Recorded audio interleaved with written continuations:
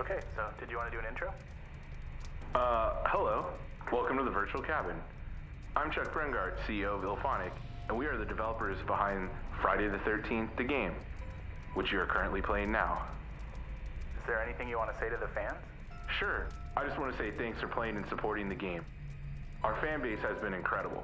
This project has exceeded even our wildest dreams, and that's because of all your continued and amazing support. So where are we? So this is the Virtual Cabin, 2.0 to be exact. The Virtual Cabin was a way for our backers to check out new art assets and discover a few hidden Easter eggs as we were building the game. It was a really engaging way to show a sneak peek at what we were developing. So, why bring it back? A ton of work went into researching the Friday the 13th films for the game, and we wanted to present a fun way to go behind the scenes and learn more about how the movies in the game were made.